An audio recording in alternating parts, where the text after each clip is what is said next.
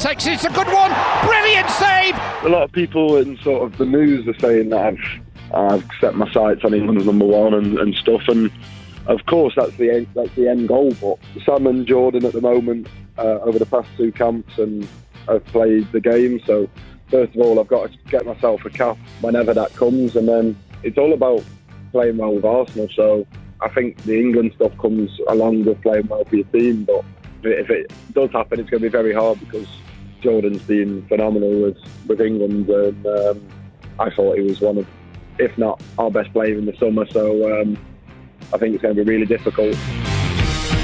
Well, that was the Arsenal keeper Aaron Ramsdale, who's on Darren Bent's Boot Room last night, live on the show, and I've just twigged, something in my head has just clicked there. You may have heard it. In the middle of all that, he's talking about Pickford and Johnston.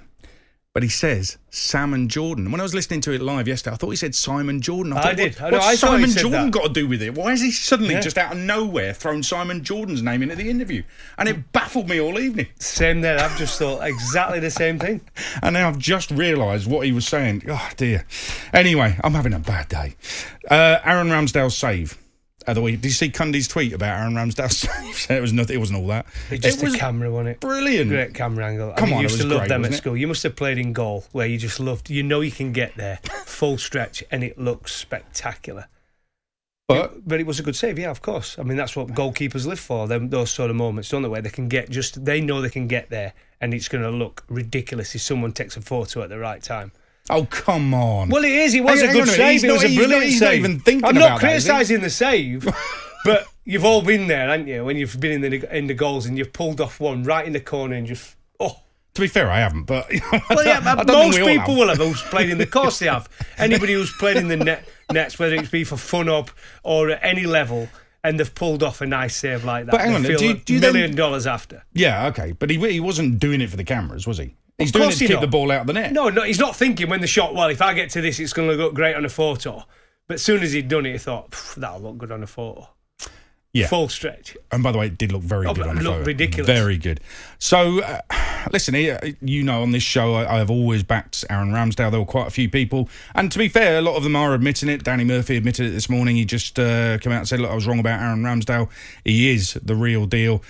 I love his mentality. He's seen a kid in the crowd who's wearing a keeper top. You know, keeper replica jerseys aren't big sellers, are they? For unobvious reasons. But there's a keeper with a kid with his dad. He's got a keeper's shirt on. He goes over and gives him his match-worn shirt at the end of the game. He had Leno on the back, though. That's why he's giving him a Ramsdale one. But he's, I think, when he did he joined in with the Leicester fans who were giving him stick as well. That was terrific. But he's just a very good goalkeeper with very good distribution. And what I love about, I don't think Gareth Southgate is the kind who's just going to say, well, he's playing better, so I'll stick him in goal. He's definitely going to do that. Jordan Pickford is his man, and he's not let Gareth Southgate down. So there's no real reason for Gareth Southgate to change. But what we do have is some genuine competition now, don't we? Yep, not just there. I think we look at positions. You look at the right back. Look at James, what he's doing now. But Walker will still be the first choice right back. We see Mings. He'll still be, if Maguire's not fit, Mings will still be that player that comes in that position, even though he got dropped by Villa at the weekend. We know at the left back, Chilwell's playing better than Shaw at the minute, but I guarantee Shaw will be playing left back the next England game. You know what I mean? So we could talk all we want. Ramsdale's done brilliant. I said when he went there, when he didn't go there as number 2. He went there to be number 1. Yep. You don't sign a goalkeeper for that sort of money to be number 2.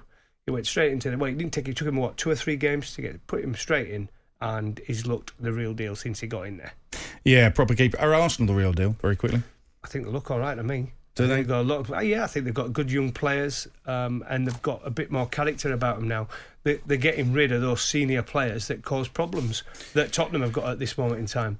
So Arsenal, Tottenham are where Arsenal were at 12 months ago, if you ask me.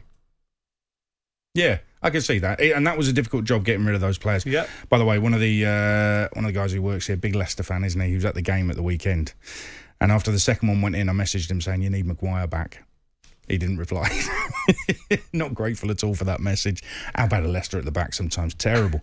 But Aaron Ramsdale, how good could he be England's number 1 before the World Cup next year? That's in a year. It's in November next year, the World Cup. Unbelievable. Incredible.